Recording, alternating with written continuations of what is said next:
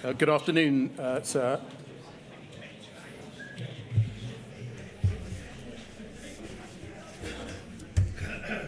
I think we're about to start, if we may, please. Mr. Bates, we left off before lunch by looking at correspondence with Ed Davey. Can I turn to Mr. Davey's successor, Norman Lamb MP? And on the 25th of February 2012, you wrote to him. Can we look at that letter, please? Poll 00107331. Thank you. I think from public records that... Just hang on a second. I've left my glasses in my... I think from public records, it's the case that Mr. Lamb had taken over as Minister for Postal Affairs on the 3rd of February 2012. Mr. Davey having been promoted to become Secretary of State for Energy and Climate Change. And so you were here writing, again, shortly after a change in post. Is that right? Yes, yes. If we look at the letter, you say you're writing on behalf of the JSFA, as you did with the former minister. On that and subsequent occasions, I wrote to draw his attention to the plight of sub-postmasters at the hand of Post Office Limited. The reference number was given, and it will provide an outline of our concerns. During November 2010, I met him at his office. I think that was October 2010, to raise many of the issues which have been causing devastation and distress in the sub-postmaster community. Following the meeting, I understand he queried a number of points with Post Office management, and he seems to have taken them at their word. On what was that based? Can you recall that following the meeting you understood that Mr. Davey had queried a number of points with Post Office management and he seems to have taken them at their word? Well, nothing changed. Nothing changed. I write to you on this occasion to request a meeting to discuss this matter further with you. As you'll see from previous correspondence, solicitors are now acting on behalf of a number of victims of Post Office Limited, but the law moves slowly, and in the meantime, many more sub-postmasters will suffer. Whilst JSFA very much reflects the views of those who have fallen victim to the failures of Post Office Limited's Horizon system, I want to draw your attention to the enclosed survey which has just taken place. As you'll see, it's been completed by serving sub-postmasters with their anonymity ensured to safeguard them from reprisals.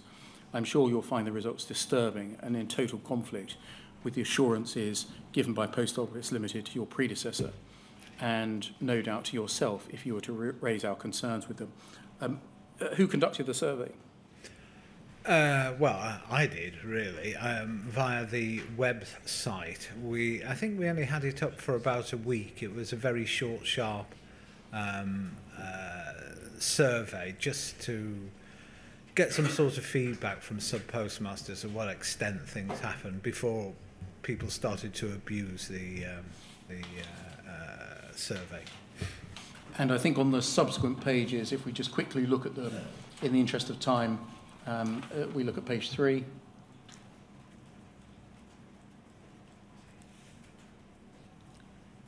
You tell us in the second paragraph the survey remained online for 8 days. Yeah. It was a Survey Monkey led survey. And then over the page to page 5.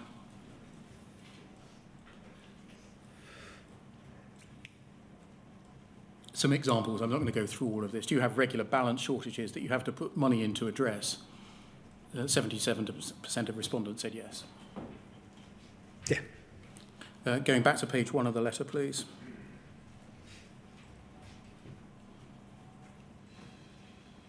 And the last paragraph, or penultimate paragraph. Previously, we offered to work with your department to assist with uncovering this major scandal, and I now extend that offer to you. You got a reply to this letter, I believe. Yes. Yeah. Can we look at that? UKGI 0001 6112.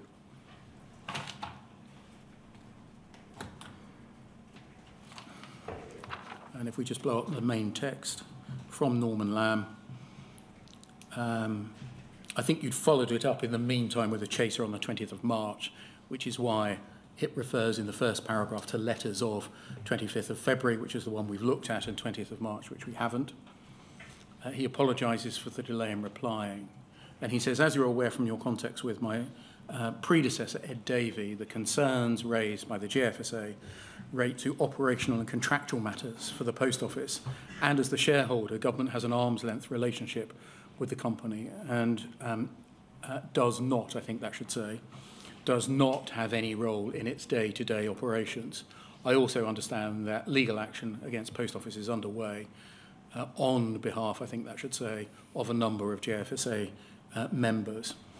Taking into account that any meeting would take place within this overall context, I would ask you to contact my diary manager to, if you'd still like to arrange a suitable date. So, taking the point about an arm's length relationship, meaning that government has no role in operational and contractual matters, but nonetheless offering a meeting.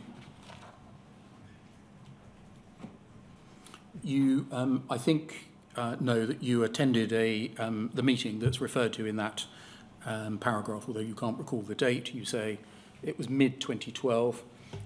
We know from other evidence that it was on the 27th of June 2012, so you're exactly right. And you tell us in your statement, that letter can come down, thank you, that Mr. Lamb appeared to be willing to listen to you. Yeah, it's the first time I thought a minister was actually taking on board the concerns that we were raising with him. And he did seem to be genuinely concerned about it. Did you form the impression at the meeting with Mr. Lamb that he understood that a scandal had developed? I think he was starting to recognise there was a real problem. Did you form any view as to whether or not Mr. Lamb was going to continue to rely on the justification that the government had an arm's length relationship with the Post Office? I don't think that's the way his support, if it was support for our cause, went. I think it probably manifested itself in a different way, but I could be wrong on that. It's fair to point out that this meeting on the 27th of June 2012 ought to be viewed in the context of some other developments that had taken place in the meantime. If we can just reference those without going into the details, there had been meetings with James Arbuthnot and Oliver Letwin. A small group of MPs had joined and had met with senior Post Office management, and on the 18th of June 2012 they had agreed to commission an independent review. Did you know those things at the time of the meeting with Mr. Lamb? I was aware of what was going on there, and I think I could be wrong. This is my reading of the situation. I would not be surprised at all whether, this is what I'm saying, that Norman Lamb perhaps showed his support somewhat differently. Maybe putting a quiet word with Post Office that maybe they should support some sort of MP or whatever investigation. That was my impression. I could be wrong. It's just that the timing seemed to work quite well. Everything seemed to slot into place there. After Norman Lamb was replaced, he was in office for in this office for a short period of time, 6 months or so. Did you pursue the matter immediately with his successor? I don't recall. I think we were following another route at that time, weren't we? I.e. the second site. Yeah, that's right. Review. Can we turn then to the appointment of second site? We know from your written evidence and some the documents that we've got how it was that the idea of an independent review came to be conceived and carried into effect, and that second site were to be appointed in order to conduct the investigation or the review. How did you first feel when it was suggested that second site be brought in to undertake an investigation or a review? We're talking now of the MP case review. Yes. Suspicious. We were highly suspicious of it because were they being brought in to, if you like, whitewash it on behalf of Post Office, because Post Office brought them forward to ourselves to see how we thought they would get on. But I mean, as time went on with Second Sight, we had more and more confidence in their independence in it. But initially, we were highly wary of them. And was that because they were being paid for? Yeah, in a lot of these, by the Post Office? By Post Office, yeah. I mean, and that's been a concern down the line with all the different schemes that Post Office has been funding them. I've always said, and I continue to say now, is throughout the whole of the period, with all of this sort of scandal that's been going on, it's been about control of the narrative, and it's something that Post Office was incredibly keen to do. They had the money, they had the powers, they wanted to brief the MPs, they wanted to do X, Y, and Z, they wanted to sit on the committees of all of these things, they wanted to pay for everything in there. And it was, it always has been the concern, this controlling the narrative. I mean, I think they lost that at the time we got to the GLO, or just after the GLO. But I mean, up until then, I think it was their approach to managing the whole of this situation. Looking at the work of Second Sight as a whole, and in particular the Post Office's approach to it, did you form a view on the basis of what the Post Office said and what the Post Office did? Well, I put a lot as to whether the Post Office wanted the investigation to succeed, to engage openly and transparently with it, and for the truth to emerge. I don't know. They used to say at the meetings that they wanted the truth as well. But I mean, I had a lot of faith in James Arbuthnot, who was like the lead MP supporter for us, and I think actually, as it quotes in the drama, what other choice did we have at that time as well? And it seemed a way of taking it forward, at least people starting to investigate and look seriously at these cases. And let's see how it went. Let's see how it got on. Yeah. You said that. What other choice did we have? Yeah. Why did you feel that you had no other choice? Well, we had no money. The legal option wasn't available to us at that time. There seemed a willingness. There seemed by Post Office, albeit it might have been a reluctant willingness, but there did seem to be a willingness by Post Office at that time. And I mean, the MPs were quite positive about it at that time. Obviously wary, but they were quite positive. So it did seem a good way forward, at least to start with. Can I just briefly explore the extent of the JFSA and your involvement in the appointment of Second Sight? You tell us in your witness statement, it's paragraph 109, that you and the JFSA were not involved in the appointment of Second Sight, albeit MPs were keen to seek your approval of Second Sight's appointment. Can we look at a few documents, please, on that? Starting with Poll 0010-7174.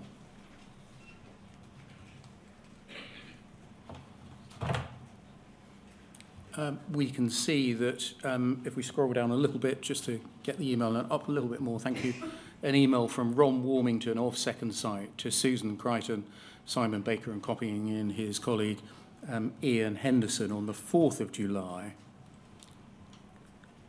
And it's a report of a meeting that day with MPs.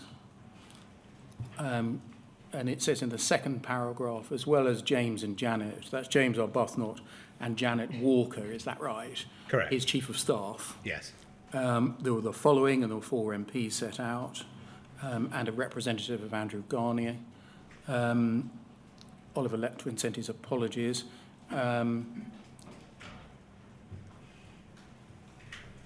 then just scrolling down a bit, thank you, about halfway down the page, JA, that's James Arbuthnot, stated it was a pity that having cleared it, that the JFSA leader, Alan Bates, could attend. In the end, he was unable to do so at short notice. So it's right, is it, that you were invited to attend the meeting with MPs to discuss whether Second Sight should be appointed? Yes. And then JA clearly wanted to and now wants to get some buy-in from Alan Bates and seemed genuinely disappointed that the whole thing couldn't be buttoned up today. He asked whether Ron Warmington would be prepared to come back for a 3-person meeting in James Arbuthnot's office. Ron Warmington, of course, offered to do that. And then if we go to page 3, please.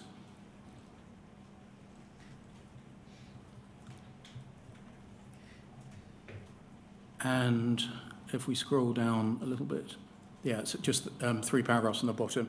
In regard to Alan Bates and the JFSA, whilst James Arbuthnot clearly wants Alan Bates's buy-in, he doesn't want to give Alan Bates the impression that he, Alan Bates, has a power of veto over who carries out the review, its scope and how it is to be carried out. The meeting concluded with James Arbuthnot confirming on behalf of all present that they're satisfied that Second Sight is a suitable choice, and it now remains to get Alan Bates and GFSA concurrence. So it seems that, would you agree that the MPs wanted your approval on behalf of the JFSA in order to, as it's put, button up Second Sight's appointment? Yes. And would you agree that it wasn't therefore necessarily a done deal, the appointment of Second Sight, without your approval? No, but I don't think we were going to be able to hold them sort of hostage over it as well. I think they'd have gone on without it, but obviously they preferred to have our blessing. And I think you therefore attended a meeting with Kay Linnell and Second Sight. That's right. Can we look at that, please? Poll 3009 6817.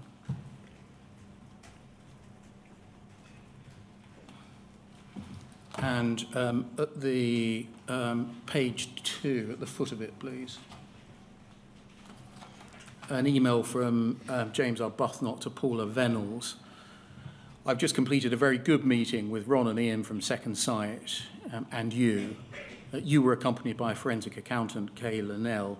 Both asked some challenging questions of Ron and Ian, which they answered to Mr. Bates and Miss Linnell's satisfaction. Do you recall attending that meeting and coming away with it having expressed satisfaction that Second Sight were suitable appointees? Yes, I think so, yeah. And therefore you essentially agreed to their appointment? Oh, yes. And so to that extent, would you accept that you and the JFSA were both therefore involved in the appointment of Second Sight? To that extent, yes. Can we turn to Second Sight's remit, please? You tell us in paragraph 111 of your statement that you don't recall being involved in setting Second Sight's remit or terms of reference. Again, can we look at certain documents in relation to that? Poll 00143976.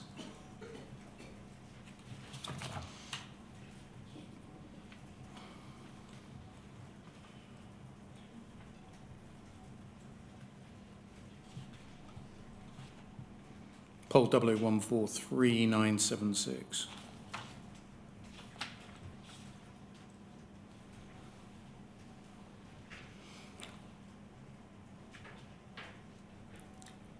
And if we look at the email at the bottom of the page, from Simon Baker to you on the 14th of November, Mr. Baker, the head of business change, saying he works for the post office and is involved in supporting the Second Sight investigation. Following on from your conversation with Paula Venables and James Arbuthnot, we've updated your draft immunity agreement so that it addresses both your concerns. This is a draft document. Please call me once you've had a chance to review. We'll also send a copy to Kay Linnell to ensure she's kept in the picture. What was the immunity agreement about, please? I don't clearly recall, but I know there was We had concerns about anyone coming forward to any of the schemes there, that there might be some sort of, post office may well, I don't know, there might be some sort of retribution by post office for anyone. And what we wanted was some sort of agreement that such an instance wouldn't happen in there. And I think that hopefully, I'm pretty certain they did approve something in the end as well. Can we look, please, at the document that was attached to that email, the Raising Concerns with Horizon document, at poll 00143977?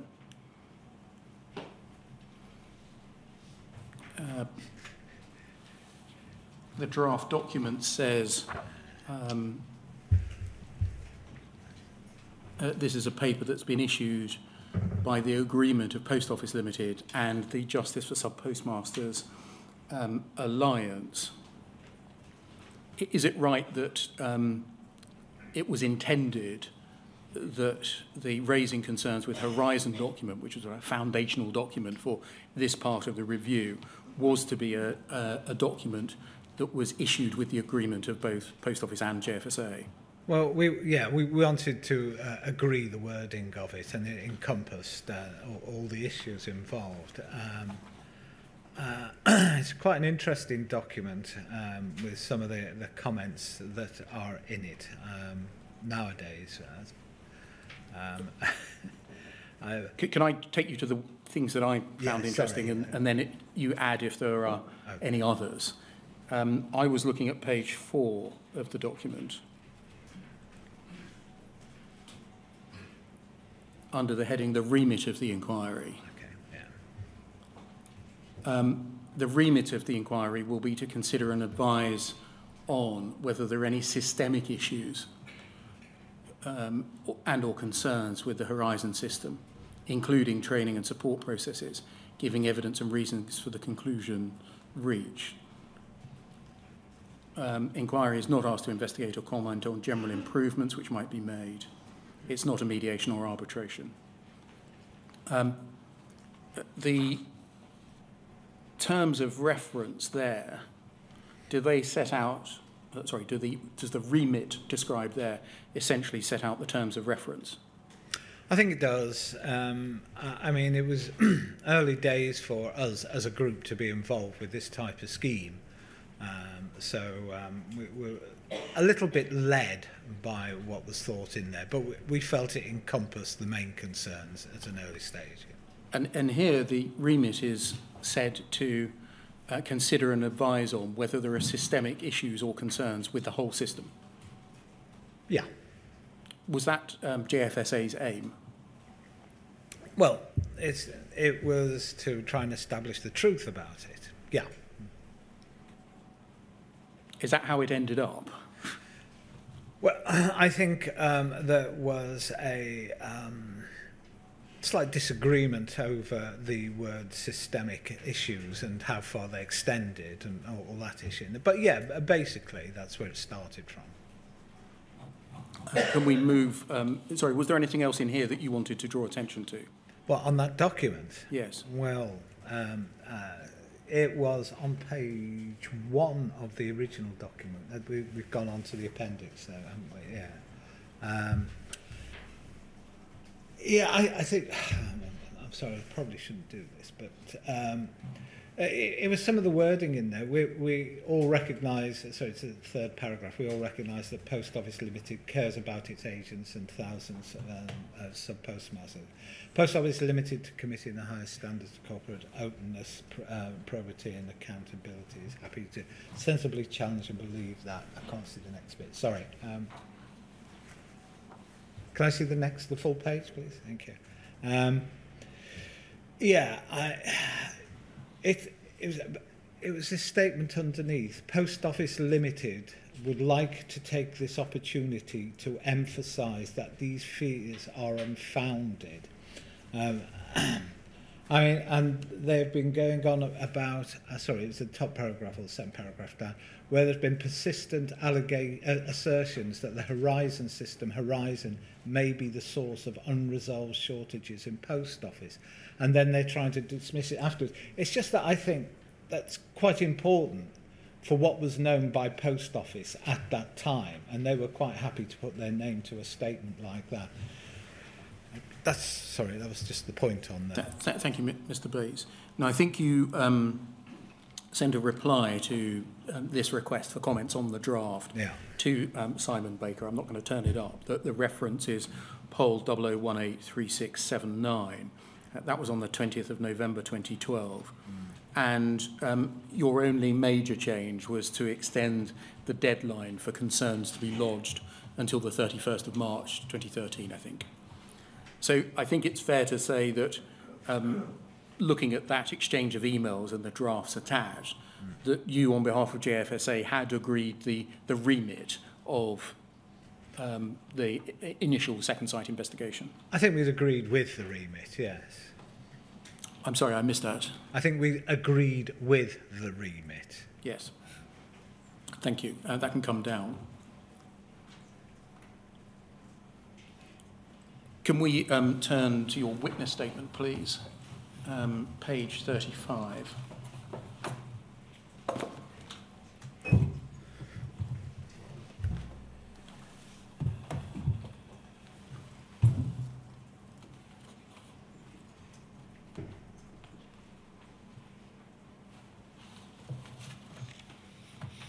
And in paragraph 110, you say something similar to that which you've said already today.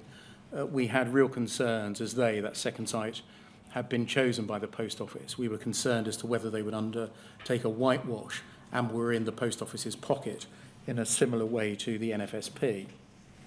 And then paragraph 112, I was suspicious of the post office at this point and the whole scheme in general, after having engaged in countless communications with the post office over a long period of time, all of which were sent in the hope of receiving some support from the post office. No one felt as if we could trust the post office in all of this. I think it's right that despite your initial suspicions, your impression of second site improved once you had had direct engagement with them. Is that right? Yes. We can see that by looking at page 37 of your witness statement. Paragraph 118 at the foot of the page.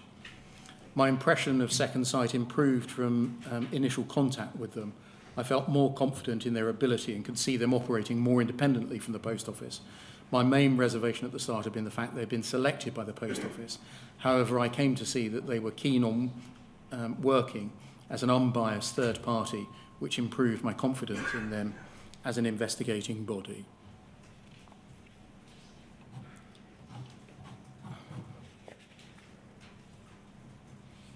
Was that as a result of your direct engagement with Second Sight? Yeah. No, I did used to spend quite a bit of time, certainly in the early days as well, providing background information to how things had come about. And also contact information about individuals or any queries about those in the group as well. I think you had a concern, nonetheless, that information was not getting back to Paula Venables on the post office side. Is that right? Yeah, I did. Yeah. You tell us about that in paragraph 123 of your witness statement on page 39. You say there was a concern that perhaps the information was not getting through to Miss Venables, as I did not think her staff were feeding back to her. I was concerned she wasn't being told the full story, so I wanted to ensure she was being accurately informed of the whole situation. This was perhaps a failure in the way Miss Venables handled the situation, in that I did not feel confident that she had been receiving accurate updates and was truly invested in the investigation and the subsequent events. We're going to explore with other witnesses, including Miss Venables, and including, of course, by reference to recordings of conversations that the inquiry is in possession of, the extent to which he was not or was not being properly briefed and was challenging of the information that she received. But can we look at a direct communication to you between the pair of you? It's poll 309-8418.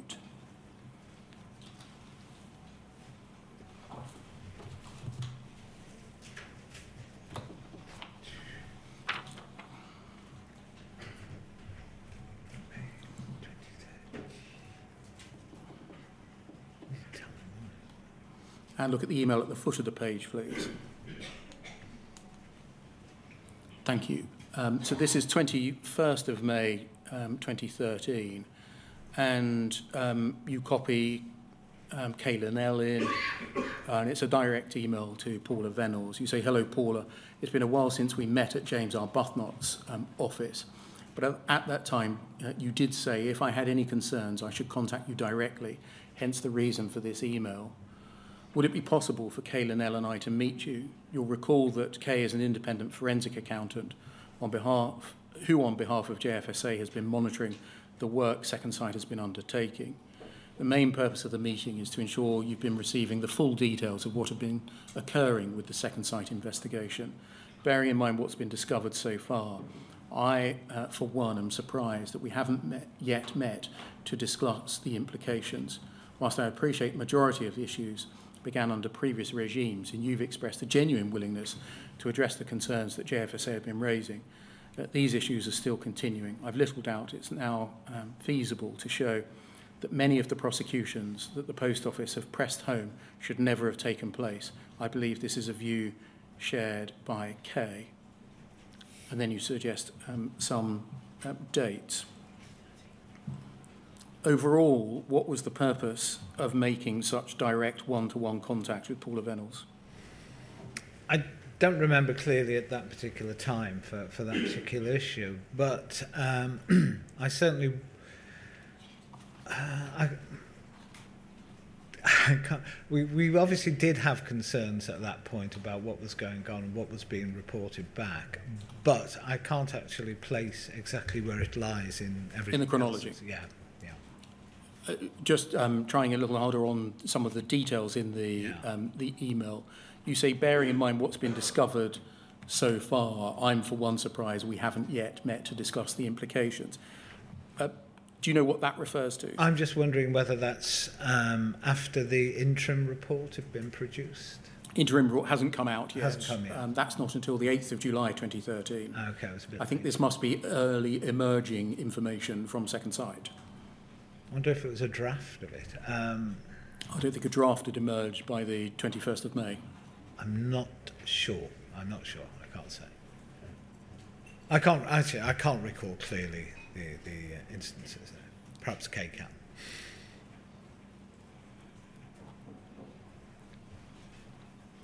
Can you remember what happened as a result of this? It depends where it drops into the chronology of the other issues, unfortunately, and I don't clearly remember off the top of my head. No. If we look at the top of the page, we can see that Miss Venables' assistant asks Alwyn Lyons, the then company secretary, to draft some words. Can you recall whether this resulted in a meeting? We did have a meeting with her, and also I'm not sure whether Paula was also there at that meeting, but I do remember a meeting in Old Street. The reason why I'm asking these questions in particular is that one of the covert recordings that we have is from the 22nd of May 2013, which is the day after you sent an email to Paula Venables. And in that covert recording, there is a discussion over the extent to which Paula should or should not be told certain things. Certain items, right. Sorry, I can't help you further. Okay, if you can't remember, I'll move on. To what extent did you understand, so that document can come down, thank you, that at the time of the Second Sight, the MP cases investigation, as you called it, Fujitsu was involved in the process? I wasn't aware of anything at that time, not as far as the discussions that were going on about the system and all the rest of it. I had no idea of them being involved. Did you know whether the post office was going back to Fujitsu to check or verify information being given? I think I've seen a later document more recently, which does seem to suggest that Fujitsu were involved and in part of discussions with Post Office on the system. Although this will be a question for Second Sight in due course, what was your understanding of the extent to which underlying data and information held by Fujitsu, including ARQ data, for example, contractual relationships between Post Office and Fujitsu, policies and correspondence between the two organisations, was obtained and analysed as part of Second Sight's work? It depends at what date you're saying about that. I did become aware of it at some point, but I think this was probably during the mediation scheme itself, when we became aware that I think it was something like 700 requests a year could be made by Post Office for ARQ data from Fujitsu without any other charge being inflicted. But then after that, I think there was a charge involved. But I think that was during, as I say, during the time of the mediation scheme itself. Can I fast forward to after the draft of the Second Sight interim report was being circulated, and look at poll 00115961.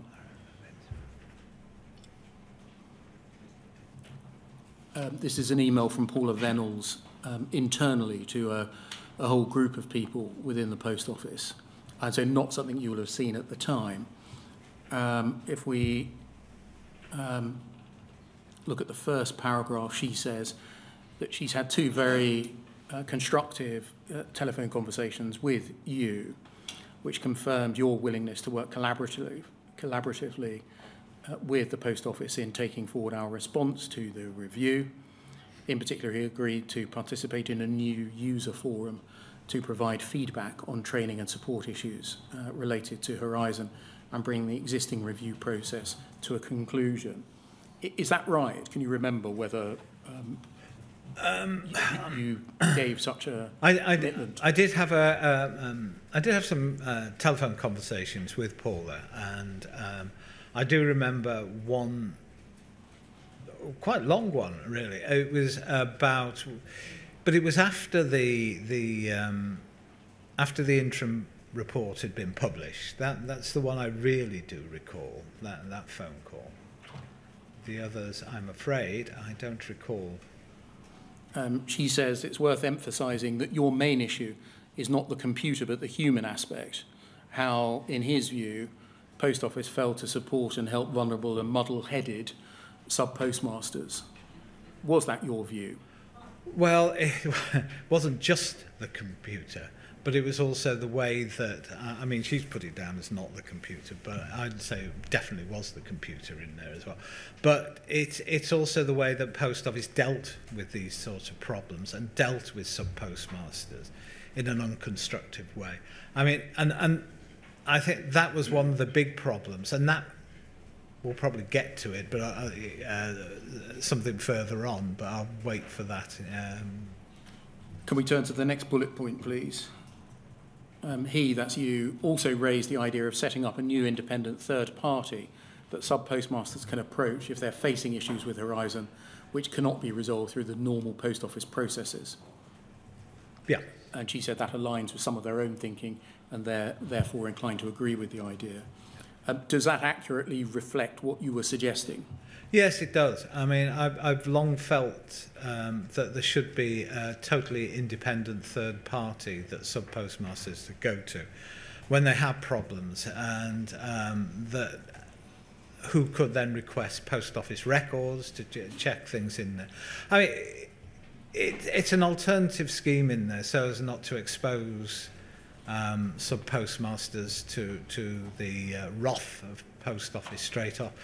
And one of the reasons I used to suggest something like that was because I was being contacted over the years by a number of sub-postmasters who had serious losses. I'm talking about £30,000–40,000 of losses, which they'd never declared to Post Office because they were so terrified of what was going to happen to them.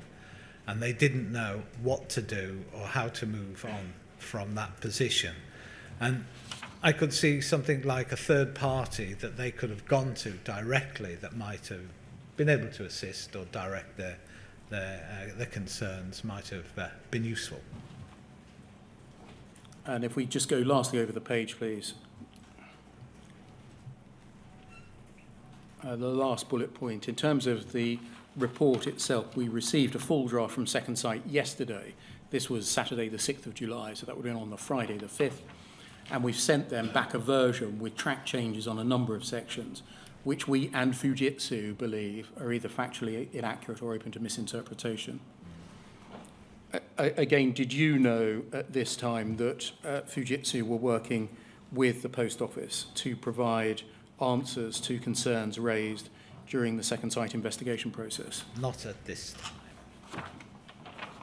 Did you at this stage ever have an opportunity to meet with Fujitsu senior managers and any technical specialists within Fujitsu to discuss directly your concerns?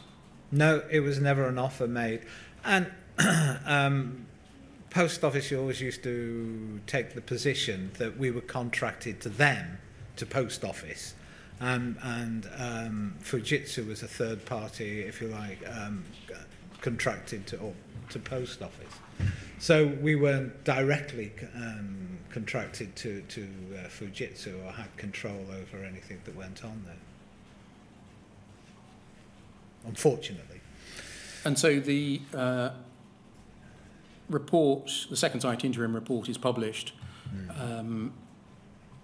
on the 8th of July 2013. If we turn up page 41 of your witness statement, please. Yeah.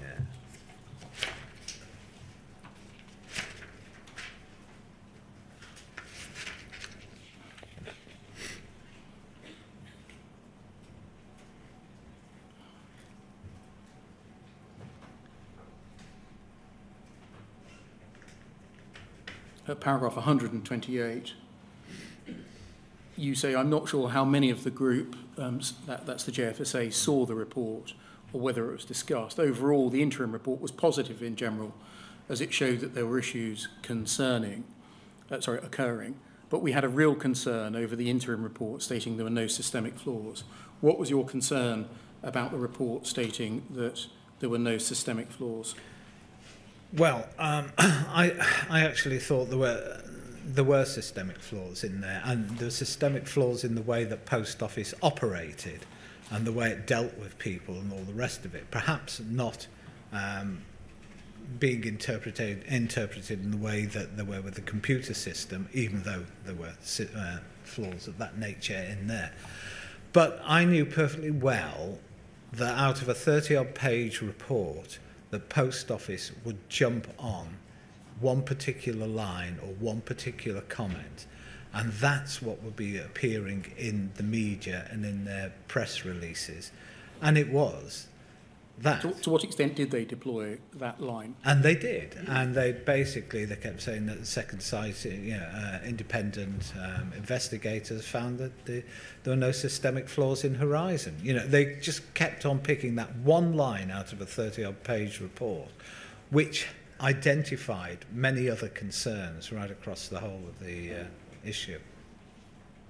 And did it take until the judgments of Mr. Justice Fraser for anyone in a decision-making role to acknowledge the existence or find the existence of systemic faults and failures in the Horizon system? Well, we're going back now to controlling the narrative, and that was the first time Post Office lost control of the narrative once we got into the High Court. So yes, that's when the truth started to come out at that point. Had you previously, i.e. months before then, i.e. months before the 8th of July publication, drawn attention to the problems with using the phrase systemic flaws, systemic failures or systemic faults to second sight? Yes. Can we look, please, to poll 309 8315?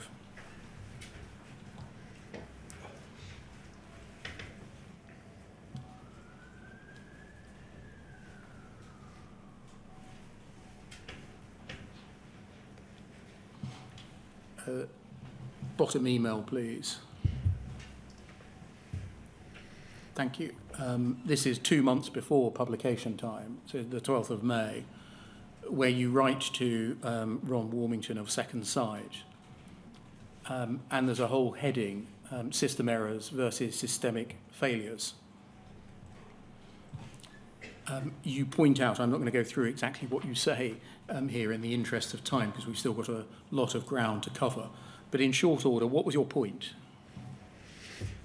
Well, one of the points was that I've just made to you there, the Post Office would jump on it as being no systemic failures with Post Office and their Horizon system, which it says in there.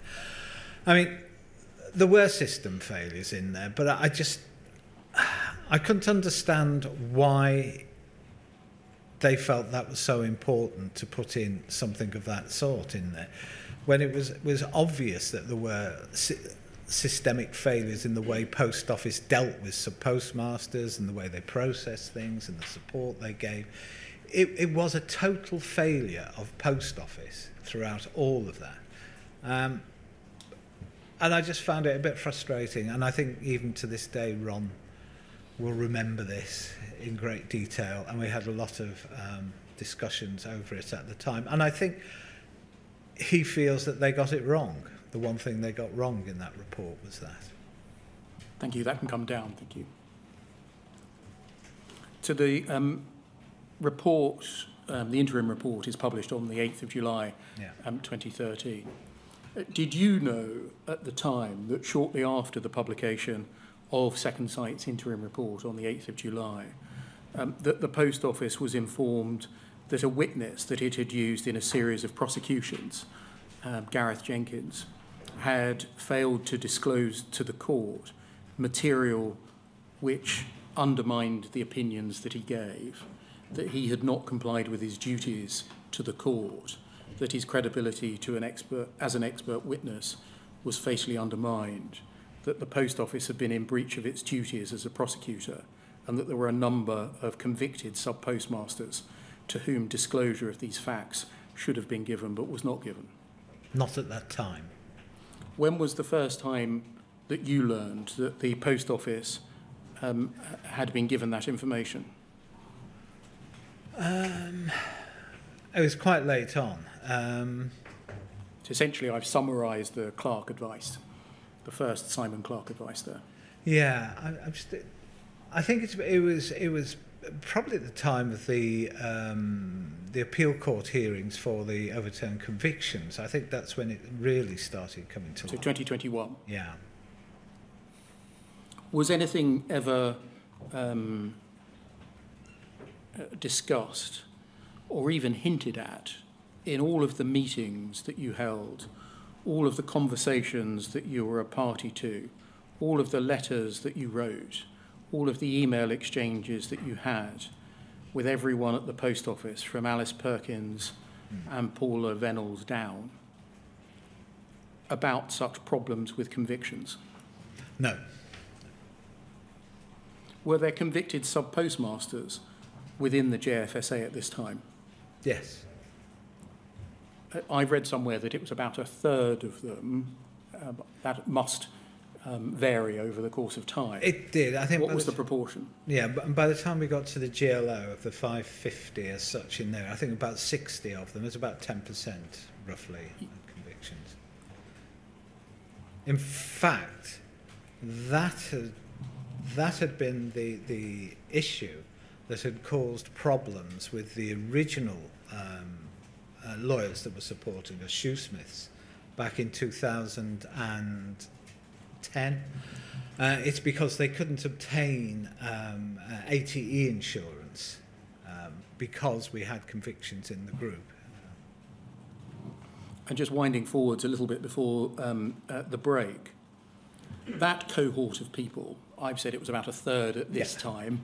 It changed in number by the time you got up to 550 at the time of the GLO. What approach did the Post Office take in relation to that group of people, the convicted sub-postmasters, in terms of whether they could take their claims to the mediation scheme or have their claims adjudicated within a mediation? They actually agreed that they could go forward into the mediation scheme. And were such claims adjudicated upon in the mediation?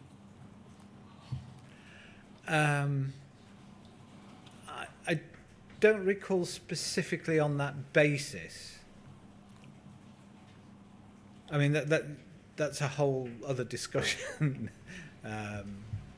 One of the consequences, indeed, one of the only substantial consequences of the interim report was the setting up of the initial complaint and review and mediation scheme, sometimes called the ICRMS or sometimes the mediation scheme. Can we look, please, at page 45 of your witness statement, please?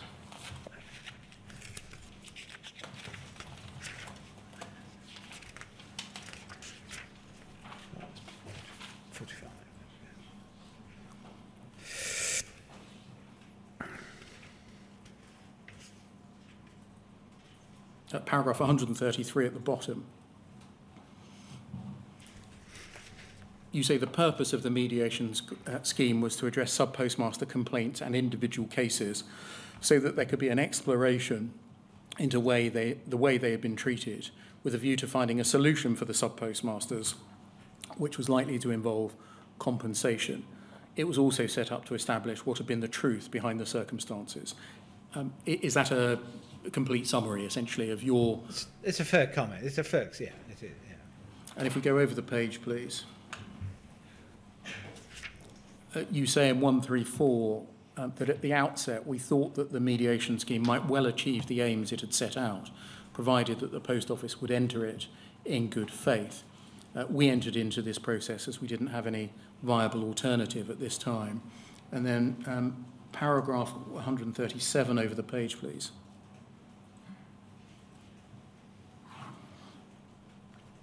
You say, unfortunately, the financing of the scheme came from the Post Office. It provided the Secretariat and administrative support, which were supposed to be independent. However, we were not aware at the time that Belinda Crowe was also a member of the Post Office's covert Project Sparrow team, as was the Post Office's General Counsel, as indicated from some minutes that you refer to. At this time, at the setting up of the mediation scheme, did you know of the existence of Project Sparrow? No. Thank you. That's a convenient moment, sir. I wonder whether we could break until 5 past, please. Very well.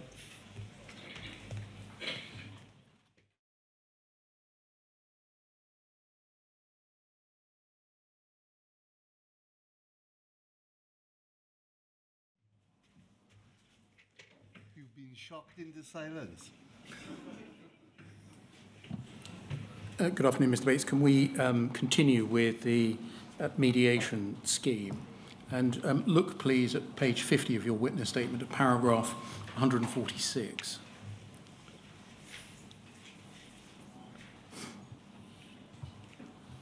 I'll just wait for that to come up. It says it was never agreed that the working group would discuss individual cases. Just stopping there, can you briefly explain what the working group was in the context of the mediation scheme? The working group was a combination of the JFSA and Post Office, and we had an independent chair, Sir Anthony Hooper, and then Second Sight were employed to work for the working group to do the investigations and report back to the group accordingly and produce the reports required. Thank you. You say it was never agreed that the working group would discuss individual cases and make decisions on whether to mediate. It was down to Second Sight to decide this. Then there was the mediation scheme, which would undertake the process of mediating between Post Office and the sub-postmasters. However, 2 example cases were discussed prior to Second Sight starting to produce reports, but only to agree a format in which case reports were to be produced. I just want to explore this issue briefly of who would make decisions on whether to mediate and whether that was down to Second Sight. You, I think, wrote an email about this to Sir Anthony Hooper. Can we see poll 00107151?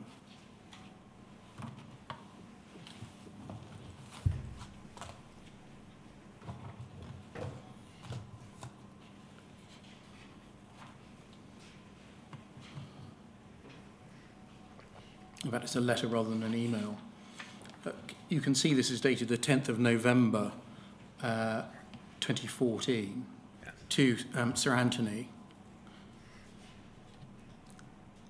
And you say in the second paragraph, JSFA is now of the opinion the scheme has strayed so far from the original purpose for which it was intended that the few applicants who've actually reached a mediation meeting through CEDA. Just explain what CEDA was. It was, I can't remember what it actually stands for now. It was a... it's a professional centre for dispute resolution. Dispute, yeah. Have expressed such disappointment within the scheme that at least one applicant has withdrawn. And then under numbered paragraph 1, you asked that it's noted, quote, as has been stated on many occasions, it's JFSA's view that it's not the role of the working group to approve which cases go to mediation for the following reasons, which are contained within the main document that each of the applicants to the scheme received. Within it, they were promised, and then you set out some extracts from it. Yes. Was that your view, that it wasn't the role of the working group to decide or approve which cases should go to mediation? Only in specific instances. For example, if not enough information had been supplied by an applicant as whether his case, to fully understand or investigate his case, would it go forward then? Or other perhaps, I don't know, variations on that thing. But the norm, the main bulk of them should go through on their own. Dependent on Second Sight's recommendation. And on, whilst we're on it, on page 4 of the letter, please.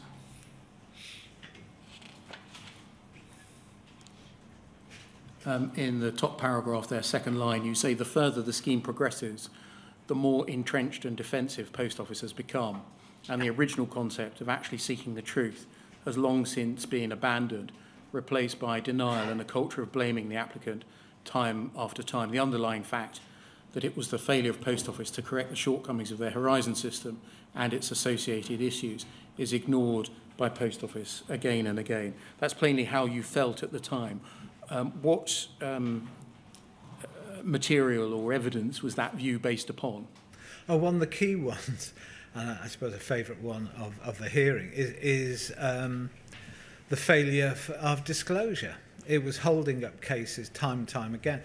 And it was also the amount of time Post Office, the way the scheme worked, basically, was someone applied to go into the scheme. If it was shown, Post Office quickly looked at their application to ensure that they were a sub-postmaster, and they had been there during the period, they say. At that point, they'd been accepted into the mediation scheme. Then they would have the option of having an independent expert work on their case, either a forensic accountant or solicitor, at a set fee. They would produce a report at this, about their this person's case. At the same time, Post Office would be providing their own report on that person's case. Both of these reports would then go to Second Sight, who would investigate them, put together, and make a recommendation to the working group on its findings. Simple as that. But once these cases were being investigated, in theory, by Post Office, they were asking for more and more time. There was meant to be a turnaround period of about 4 to 6 weeks for them to undertake an investigation, but they were asking for extension after extension to investigate each of these cases, and in some cases they were going on for 6 months or 7 months asking for extensions whilst they were investigating. So it just dragged on and on and on and on, and that was one of the big frustrations with all of that. We had very little control of the flow at that point. Thank you. Just on the issue of who made a recommendation and who made a decision on whether a case was suitable for mediation, can we just go back and look at one of the founding documents of the scheme? Yeah. At poll 302-2120.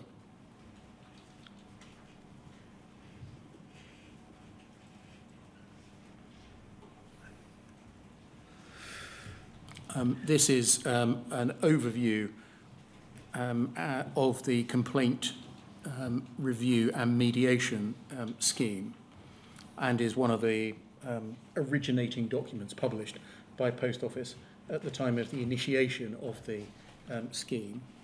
If we look, please, at page 2, and 3 paragraphs from the bottom. It says, as a result of this investigation, Second Sight will produce a case review summarising its findings and a recommendation on whether the case is suitable for mediation. A copy of the case review will be provided to you. The working group will, however, take the final decision on any cases that may not be suitable for mediation. What would you say to the suggestion that this makes it clear that it was the working group that took final decisions on which cases should and should not proceed to mediation? No, I think what you're missing here is a document which is it Q&As or something of that went with it as well, key points. And there's one of the questions in it asks, will my case go to mediation? And I think the answer to that is it says in the majority of cases they will go to mediation. I think where it takes the final decision on any cases, that's those controversial cases where there wasn't enough information at all that had been supplied as part of the application. I think maybe you're referring to page 5 of the document.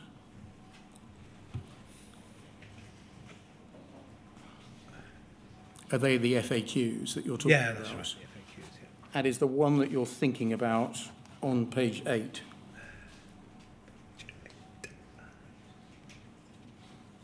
Will my case definitely be referred to mediation? Is that the one? That's the one, yeah.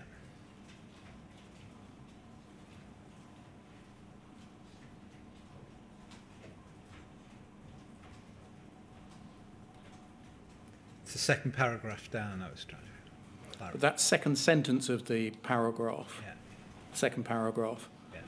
gives us an example, the ability of the working group to decide that the case is not one which requires resolution. Yeah, if there was yeah, exactly.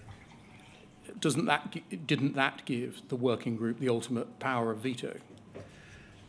In those circumstances, if there's insufficient information about a case, we may decide then that it wasn't worth it going to mediation. But as it says, in most cases, if you provide detailed and accurate information, it's likely in most instances. And that was where we were relying on Second Sight to... I think in the course of the work of the mediation, you wrote a number of letters to their minister, Joe Swinson, about its operation. Is that right? Yes, I did. Can we look at some of those, please? Poll 0014 4511.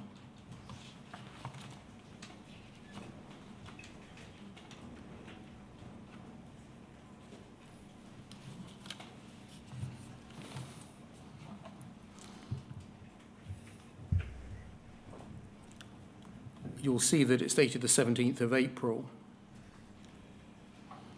I'm not going to read the first page. If we can skip to the second page, please.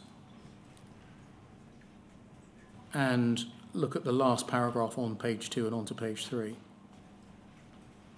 There's no doubt at all that the systemic failures identified so far have been brought to Post Office's attention through their regular meetings with Second Sight, and this alone raises the question as to why Post Office is continuing with their prosecutions of sub-postmasters, when it is now so much more obvious that they are standing on very shaky legal ground.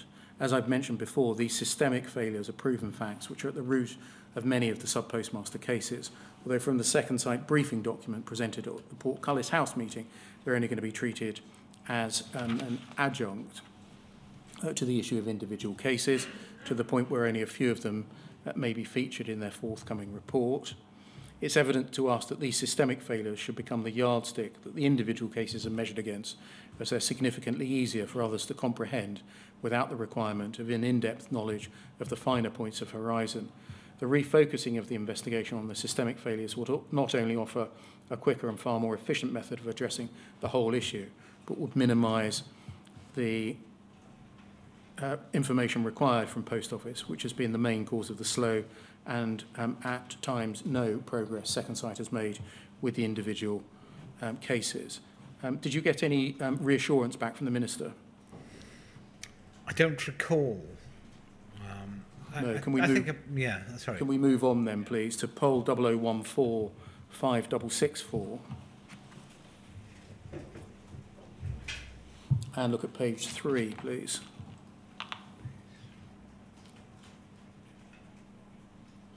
Foot of the page. We're now on the 18th of July. This is another communication from you to the Minister. You refer to a reply of the 11th of July where you confirm that further cases can be put forward to review. You say that you recently wrote to MPs who raised questions about 47 cases that only ever seem to be commented on, and you refer in the report, sorry, you say the 47 cases referred to in the report comprises of, and then you give a breakdown. And then if we scroll up the page, please, a bit further, please. Thank you. Do you see that your email to the Minister's correspondence address has found its way to the SHIEX, the shareholder executive, within the Department for Business Innovation and Skills? So this is as the email has been produced to us. We can't see how it got there.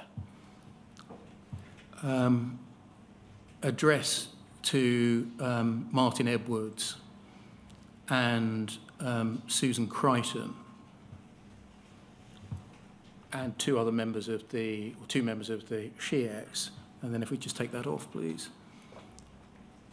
Mr. Whitehead within BIS says, Martin, Susan, the email letter below from Alan Bates at JFSA to Joe Swinson raises a number of issues which would be helpful for us to discuss with you before drafting a reply. I think a meeting within the next week or so might be the best way forwards, given the range and complexity of some of the issues involved. Did you know, or did you appreciate at the time that, notwithstanding what had been said by government ministers about operating an arm's length relationship with the Post Office, there was nonetheless a back channel of communications between the government and the Post Office? No, I can't say I was aware of that. No. With your correspondence being copied from the government to the Post Office? I could understand them perhaps having some concern because I was in regular contact with many of the MPs there. But no, I can't say I was aware of it. And if we just go to page 1, please.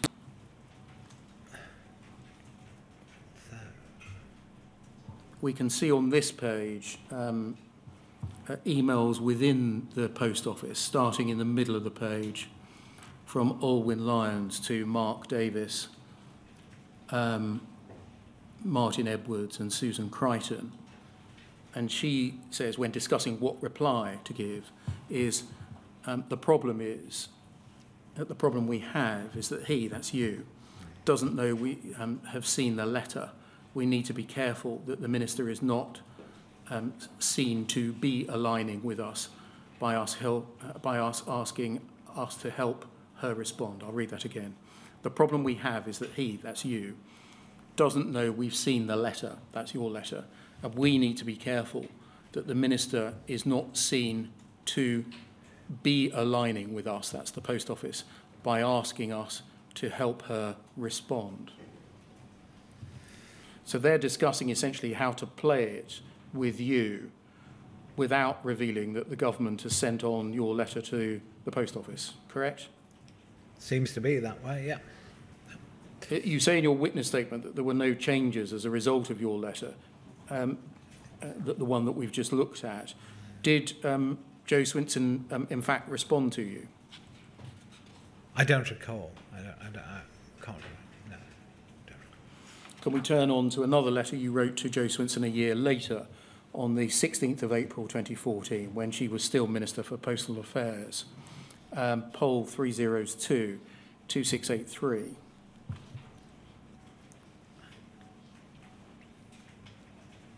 We can see the date and to whom it's addressed. And for some context, by that date, was it right that no Post Office investigation had been completed to a sufficient state for Second Sight to complete its own reports? Yeah.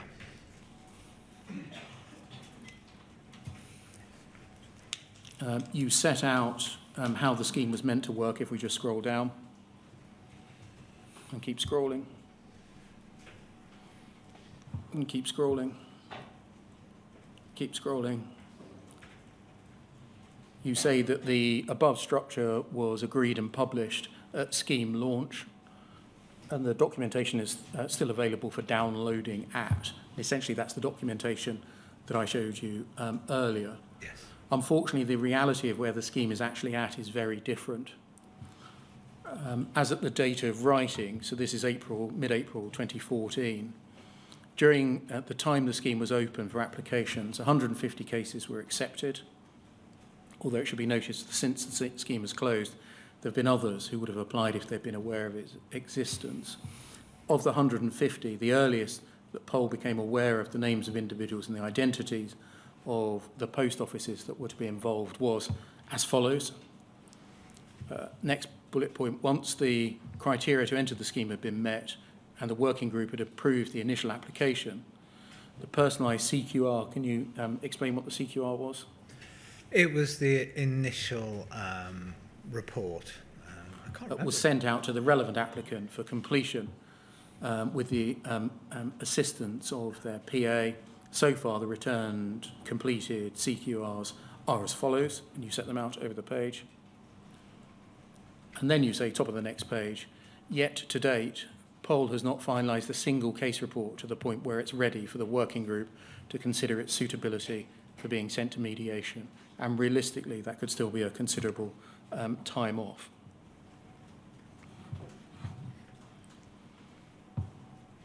If we scroll down further and keep going, and keep going.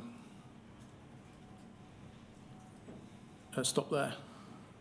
That third paragraph, you say, regardless of what it says publicly, Poll in practice seems not only to be hardening its corporate defence, but now seems to be prepared to invoke the protection of the public purse as their last line of justification for not righting the wrongs they've inflicted on so many.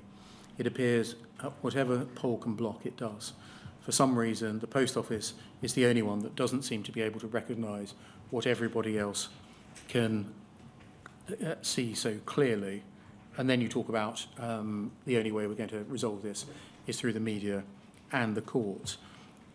And so what was your principal concern by the time you were writing this letter?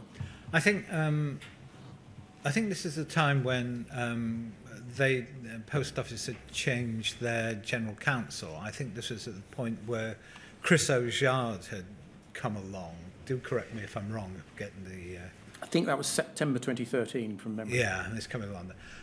And I think when he turned up, I think he had a very clear remit to get rid of the mediation scheme, or to change it, or to bin it, or whatever, because he was also part of this Project Sparrow, which was, as we later to find, monitoring what was going on in that scheme and how it was going ahead. Now, I had a big discussion with Chris O'Shard over the interpretation of the aims and the objectives of the scheme, and that was earlier on in that year. And I remember I had to detail to him the whole scheme, how it was meant to work, and I also copied in Sir Anthony Hooper on that correspondence as well. But basically, it seemed they were trying to twist it the whole time to take away its effectiveness. And it just wasn't, it didn't feel wholesome anymore. It didn't feel like we were after the truth anymore. It just felt like we were trying to defend Post Office's position in all of this.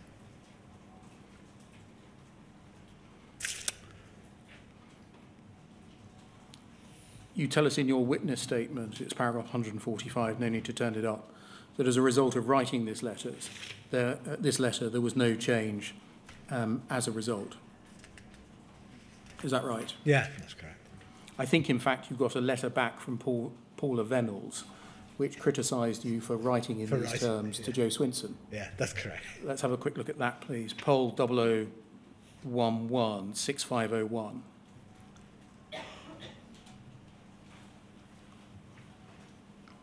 I think this is a draft, but I think it's in the terms that it was sent. No doubt we can chase that down if I'm wrong. Your letter of the 16th of April to the Minister has been passed to me for reply. Since the publication of the Second Sight interim report, Post Office has worked collaboratively with the JFSA as an organisation. Is that true? To a very small degree. And you, as its chair, to design the initial complaint and review and mediation scheme. The scheme documentation was agreed with you and put on your website. That is correct, isn't it? Yes. The Post Office has remained true to the aims of the scheme. Is that correct? To a degree. Committed substantial resource to ensure its success and respected the confidentiality of the working group. And then there's about sharing a platform on the 24th of March. Against that background, your action in sending your letter, that's the letter to the Minister, has come as a shock and a disappointment to her. I find two things troubling. The content of your letter would appear to breach the confidentiality of the working group, and furthermore paints a picture which is inconsistent with the position as I understood it to be. Well, that's another one of these things where, is she getting the right information from her staff? She never attended these meetings. Never, ever attended one of the working group meetings, to the best of my knowledge. And of course, this is to be set against the context of the email discussion that I took you to, which is how do we inform the Minister's reply to this letter without disclosing that we've informed the Minister's reply to this letter, without disclosing that fact. The second point she makes is the fact you've bypassed the structure of the working group to raise your concerns. Post Office has displayed a strong commitment to the scheme over a prolonged period of time. I remain committed in principle to making the scheme work, but your letter has damaged the trust Post Office has invested in you as a member of the working group. There are a number of specific points in your letter the Post Office will need to address. I've asked Chris Oyar to prepare a more detailed response. In the meantime, I'll need to consider Post Office's position in relation to the scheme over the coming days. Did you know that the Post Office was having an internal debate at this time over whether your letter presented a golden opportunity because of your alleged breach of confidentiality for the Post Office to back out of the scheme and bring it to a quick close? No, I wasn't aware of that. I mean, I presume this was something that was discussed in Project Sparrow. I don't know, maybe a question for them. But, I mean, my concern has always been the group first, what's best for the group, and not what's best for Post Office in all of this. So I was representing the group in these discussions and with what was going on, and I had to stand up for what was right at the time for them. Can we turn to paragraph 157 of your witness statement, please, which is on page 53.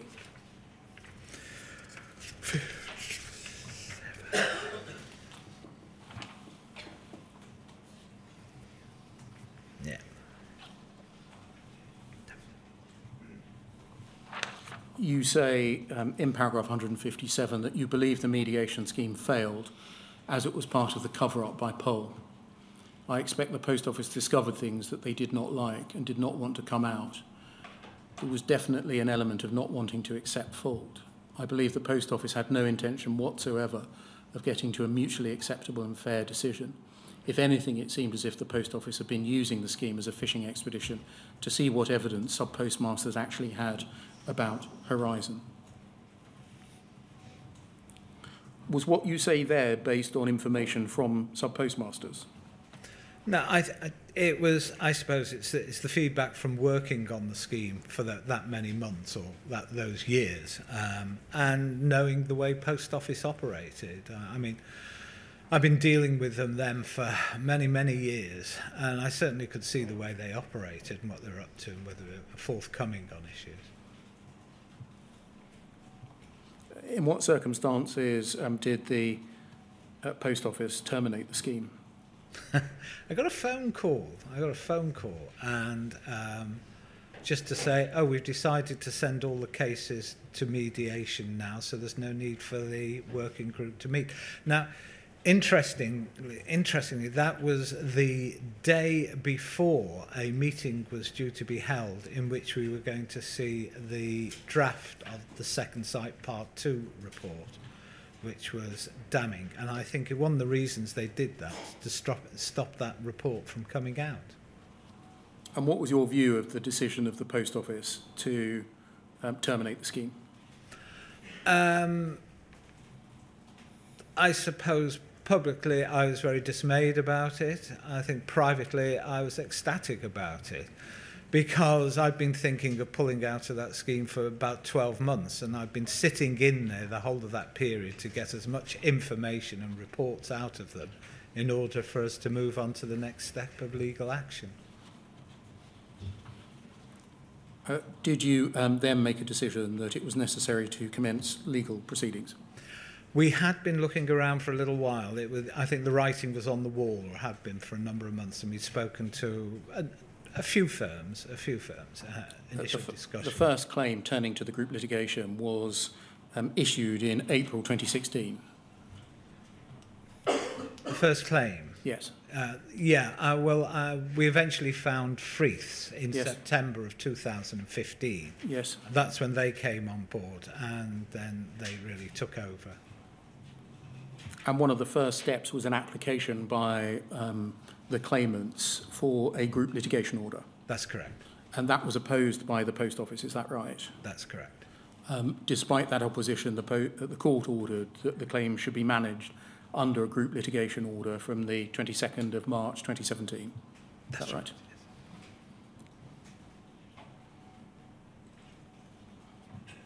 I think the JFSA made an announcement by press release of the making of the group litigation order, didn't it?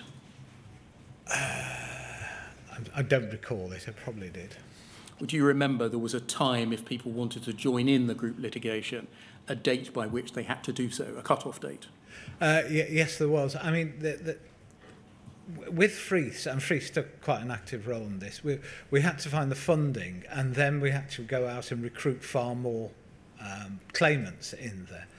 And so then a whole batch of PA and advertising was undertaken for a few months in there to bring forward the numbers that were needed. I think the I don't know what they call them. Are they schedules? Are they names that go forward to be attached to the GLO? I think there were about 3 that were attached to eventually finish up with the 550 that went forward into the... Can we briefly look at the release that you made, the press release that the JFSA made, poll 00248057?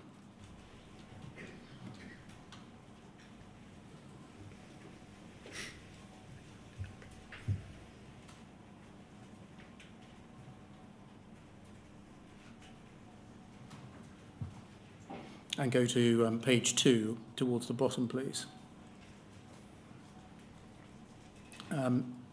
This is an email from Melanie Caulfield, a name that we'll become familiar with in these phases. And she's a member of the Post Office's communications team.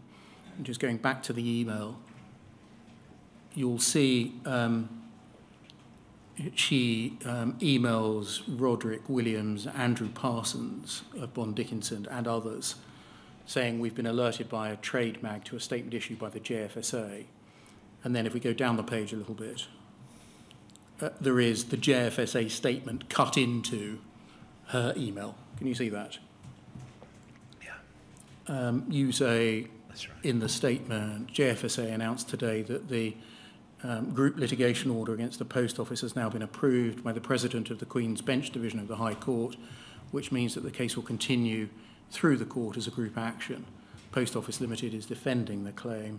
Over 1,000 sub-postmasters from across the UK have now applied to join the action. I think about 1,200 eventually applied, but I think by the time they'd sifted through them, we finished up with 550. And at the second paragraph on the second page there, you can see a quote from you. Alan Bates of GFSA said the case is now up and running. We've had over 1,000 plus candidates come forward so far. Sub-postmasters have until 26th of July to join the action before the cut-off, which prevents new claimants joining the claim thereafter. And I just want to ask you some questions about the rest of this email chain, even though you weren't copied into it, because they're relevant to later witnesses. If we just scroll up the page, please. You'll see that Mel Caulfield sends it to, amongst others, Andrew Parsons. And then in the email, there's a reply from the head of Portfolio Legal Risk and Governance, Mark Underwood, saying JFSA have issued a statement that's been picked up by Nick Wallace and Computer Weekly. The statement is included in Mel's note below. I don't think there's anything new included in it, save for the claim that over 1,000 sub-postmasters from across the UK have now applied to join the action. Though concerning, they've chosen to use the word applied rather than just joined or similar. And then further up, Jane McLeod, who we're to hear from, the Group Director of Legal Risk and Governance, says, I think the key words are underlined below. They haven't joined yet, exclamation mark. And then further up the page, Andrew Parsons says that he's happy with the comms. That's a draft reply. Plus, let's not forget that Alan Bates has a somewhat loose relationship with the truth. Just 2 questions on that, if I may. Firstly, was what you were saying in the press release accurate? Yes. Secondly, had you ever had any dealings with Mr. Parsons? Oh, yes. Had you had any dealings with Mr. Parsons that might properly allow him to form the view that you had a somewhat loose relationship with the truth? No. I mean, Andy Parsons was one of those who used to appear at the working group meetings, one of the many lawyers that Post Office used to send to them. And I mean, I don't know why he's come up with that. I mean, sometimes I might embellish, but I don't like. I mean, anything to promote it. I suppose I spend too much time around lawyers from now and then, so the wording and phrasing of it sometimes can seem a little bit that way. But it was quite right. We'd had over 1,200 people that did apply to join the scheme, and out of that, as I say, 550 were signed up to it. I think in the course of the litigation that can come down, thank you. there was an application to strike out passages from your witness statement. Is that right? You know, the long 41-page witness statement we looked at earlier. Yeah. The Post Office applied to strike it out. And that application was dismissed. For the reference is Poll 404094. In the course of that judgment, is it right that the judge, and in a previous judgment, delivered warnings about aggressive litigation tactics? Yes. From your perspective as a litigant, what, if any, litigation tactics were being used by the Post Office? They're definitely trying to outspend us. I mean, we'd had to raise commercial funding from it. They had a bottomless pocket as such, being a government organisation. So anything they could do to spin it out, or anything they could do to recuse the judge or whatever, they did. And anything to cost us money and try and get us to stop the case. That was obvious. You gave evidence in the Common Issues trial. I did. The reference is Poll 0002 at 2936. And for reference, between pages 44 and 51, the judge deals with your evidence and the findings that he made about your truthfulness and honesty, which I'm not going to display at the moment. In your witness statement, you provide examples of what you say was the Post Office trying to prevent the truth coming out in the group litigation. Okay, yeah. Can you assist us with what those tactics were? Well, obviously to outspend us, that was the key one throughout all of that. And I think I've just sort of listed the main points that they've gone through. I think it's right that you have yourself made an application for redress. Yes, I have. And when was the application made? Gosh, it must have been, I think it was October last year. And I'm not going to ask you what any of the figures are or the offers are. When did you first receive an offer? I received an offer, I think it was 77 working days after my claim had gone in, which against the target of the department responding in 40 days. I mean, and the offer that they actually made was only about a sixth of the claim that had gone in there. And I mean, you know, I'm trying to fight for everyone's financial redress in this. But I've also got to fight for my own as well.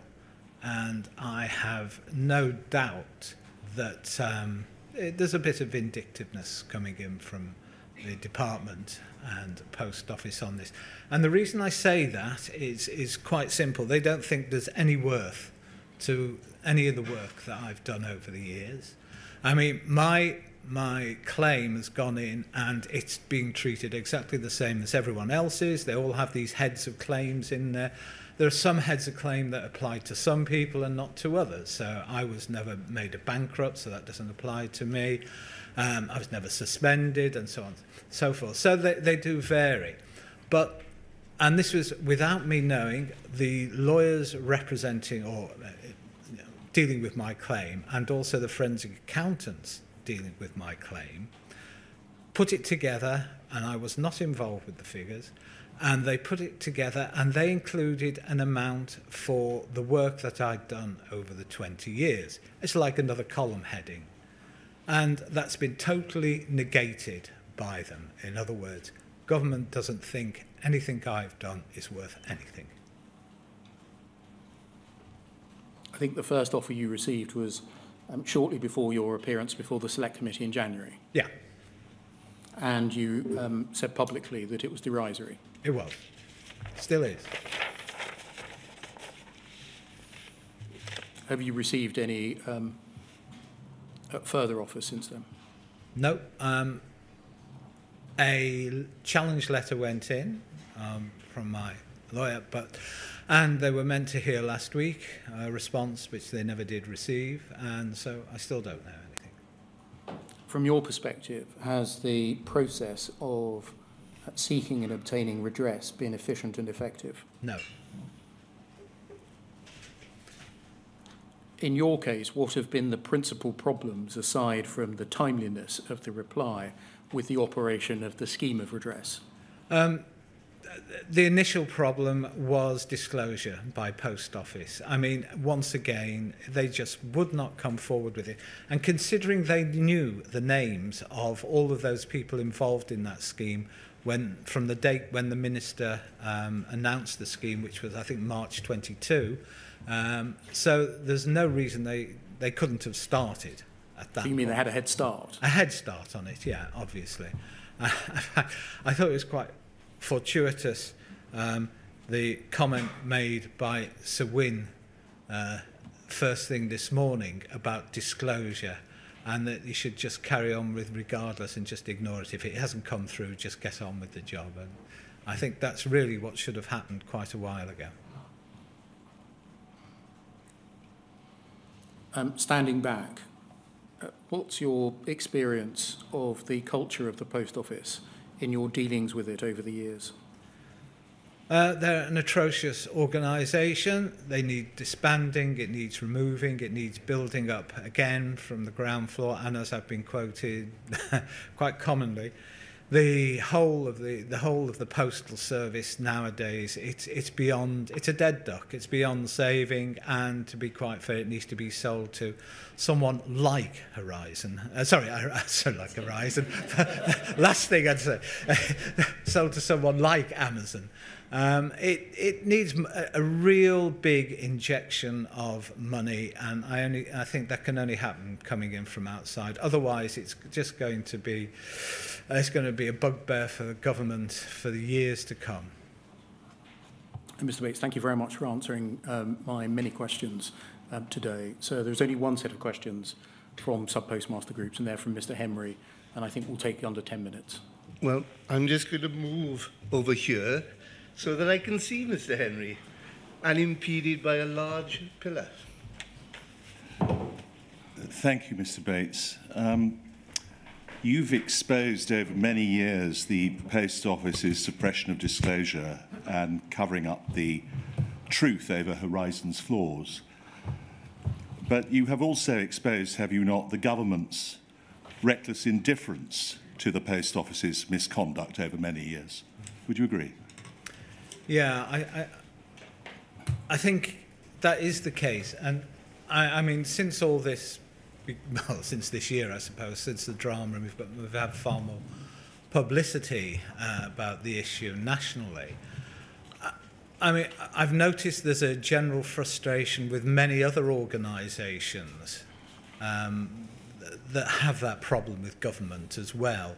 It seems to be a fundamental flaw in the way government works, that they can't deal with these types of things easily and sensibly. Could I take you to a letter you received, and we'll deal with it very briefly, but it's POL 001 02 385, and this is a letter you received shortly after the 19th of March 2015 from the Minister Jo Swinson.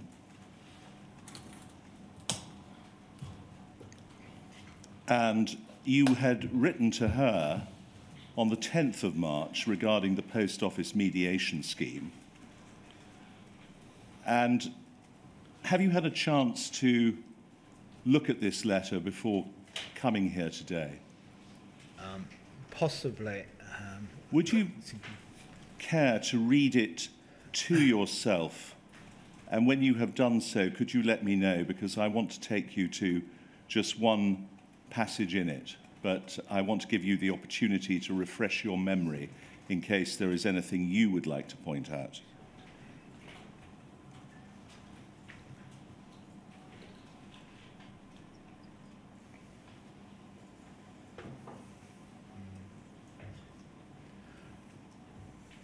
Yeah. Thank you. You can see at the conclusion that the Minister states, to conclude, I note that though Second Sight's report and the subsequent investigations, through Second Sight's report and the subsequent investigations, there is no evidence of a system-wide problems with Horizon. This conclusion has stood firm through nearly 2 years of investigation. Were you, when did you become aware that the Post Office had in fact written to their insurers nearly 2 years before that to notify them of issues with Horizon, potential issues with Horizon, which was originally going to be described as financial discrepancies that have occurred in Horizon? When did you become aware that the Post Office had written to their insurers? Well, there are two parts to that answer. The first one, I think, is when a lot of people became aware of it, which was during the it was the overturning of convictions over those cases, the appeal courts. I think that's when one of the times it arose. But also, I mean, there's a similar reference that I've seen recently in a document disclosed to me for the hearing. And there was, I'm trying to think of the date, it was July, was it 2013? It might be 2013 or 2013. Was this the one, this is about the, what do they call it, the officers and D&O insurance. Shall I take you to it? Yeah, that would help. So if we could go to POL 001 45716, please. And I'm going to ask you to look at some correspondence between Charles Cahoon, and this is at page internal numbering 4 of 6, Charles Cahoon, Susan Crichton, and Andrew Parsons, whom of course you know. So if we go to page 4 of 6, Charles Cahoon, Wednesday, July the 24th, 2013, been discussing this with Miller, what we should tell JLT re Horizon issues. We've worked up the attached version, which hasn't been sent. Any comments? Up a little bit. Andy, could you take a look at this draft letter to go to our insurance broker, re the Horizon issue? I've not looked at it, thanks, Susan. So that's Susan Crichton. Then we have Mr. Parsons, July the 24th, 2013, at 6:51 in the evening. Susan, the letter does nothing more than put Pol's insurers on notice of the Horizon issues. It's very bland. My only hesitation is whether this is strictly necessary to do. From a PR perspective, it would look bad if this got into the public domain. Sign of guilt, oblique, concern from the board. I'd be happy to have one of our insurance lawyers look at it, look over the D&O policy, directors and officers policy, to see if Pol is required to notify the insurers. If not, then we might want to hold fire on this. I would recommend tweaking the first paragraph. The current version suggests that there are problems with Horizon, when at present there are no systemic problems to report. It should just say that the press have reported potential issues with Horizon, rather than financial discrepancies have occurred in Horizon. And then, if we could then go, please, to page 1 of the internal numbering. And we can see again, this time on the 29th of July, a further email from Mr. Parsons and a bullet point summary at the top, 6 bullet points. Would you be kind enough, Mr. Bates, to read those 6 bullet points to yourself?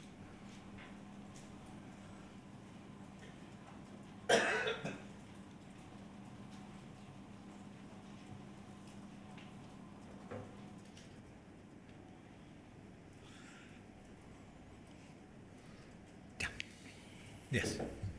And do you see anything in there which you consider to be symptomatic of the Post Office's habitual problem with disclosure? Yeah, certainly a 1, 2, 3, 4. The fifth bullet point. Oh no, the fourth and the fifth. The risk of notification is that it would look bad for Poll if it ever became public knowledge that Poll had it notified its insurers. To reduce this risk, it is recommended that rather than sending a formal written notification, Poll speaks to Charteris, renamed AIG, and verbally notifies them so as not to leave a paper trail.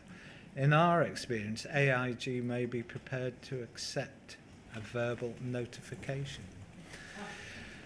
Yes, exactly, yeah.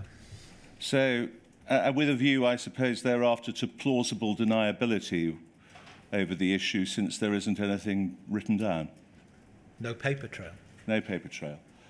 Could I now, Mr. Bates, and this is my final topic, ask you a few questions about the litigation that bears your name? And I realise that Mr. Beer has already asked you some, but I want you to consider whether the no-holds-barred approach adopted by the Post Office may not have been motivated not simply to win at all costs to defeat you and your fellow claimants, but to kill the prospects of any future criminal appeals that rested on the outcome of your litigation. Now, have you formed a view, bearing in mind all that has passed, have you formed a view that the conduct of the way in which they approached the Horizon Common Issues and the Horizon Issues judgment may in part have been influenced by the fact that rather than just being concerned about losing a money claim, they were also concerned that if they lost that money claim that you had brought against them, they would then be exposed to potential criminal appeals concerning people who had been wrongly prosecuted, some of whom, of course, who had been wrongly imprisoned. Have you formed any view about that? I'm quite certain that they were very concerned on a whole number of fronts, and certainly that would have been one of them. And the other one would have been protecting the brand at any cost. I think that was a key one. And protecting the roles of those involved with making the decisions over the years that they took so wrongly. I think there's a whole batch of reasons that they went ahead with it. And I heard a comment that was meant to have come from the board at that time that it should be buried at any cost, this court case. And I think we saw that, or saw them trying to do that along the way. So I have no doubt that they were desperate to get rid of it for a whole raft of reasons. And that would include those criminal appeals which rested on the outcome. Absolutely. And that they'd known they were wrong for many, many years. Thank you, Mr. Bates. I suppose, following Mr. Henry's point, and I think I've got this right, the claims in the GLO on behalf of some of the claimants included claims for malicious prosecution. So inevitably, the propriety of the prosecutions were in issue, in effect, in the civil proceeding. Yeah. Thank you, Mr. Bates. Mr. Beer, anything else? No, there's nothing arising. That's the end of Mr. Bates's evidence. Well, thank you very much for coming. Thank you. Thank you for your witness statement, and thank you for providing answers on a very, to a great many number of questions. And I can see hands preparing, and I know what's coming because it's inevitable. And I fully understand why they want to applaud you, Mr. Bates. But I'm going to ask you not to, for this reason, that there will be witnesses who are coming in the next so forth, who may not be as attractive to many of you. And I would hate to think that I would have to intervene when they're here to prevent bad behavior. So in the interest of people being even-handed, I'm asking you to remember that this is not a public meeting, but a public inquiry. It's not a court of law, but it's a judicial process. So please leave it there. Tomorrow morning, we will resume at 10 o'clock. As you know, I appeared on the first day of Phase 4 and then disappeared completely, in the sense that I conducted the hearings remotely. I fear my circumstances are such that that will still be necessary, i.e. that I will conduct most of the hearings remotely during this passage. I do intend to appear as often as I can, but I want you to be frank with you, it won't be very often. I find that I can do this acceptably, but I want to be open with you about what's happening henceforth, all right? So we will resume tomorrow, but I'll be on a screen, not sitting here. Thank you, sir.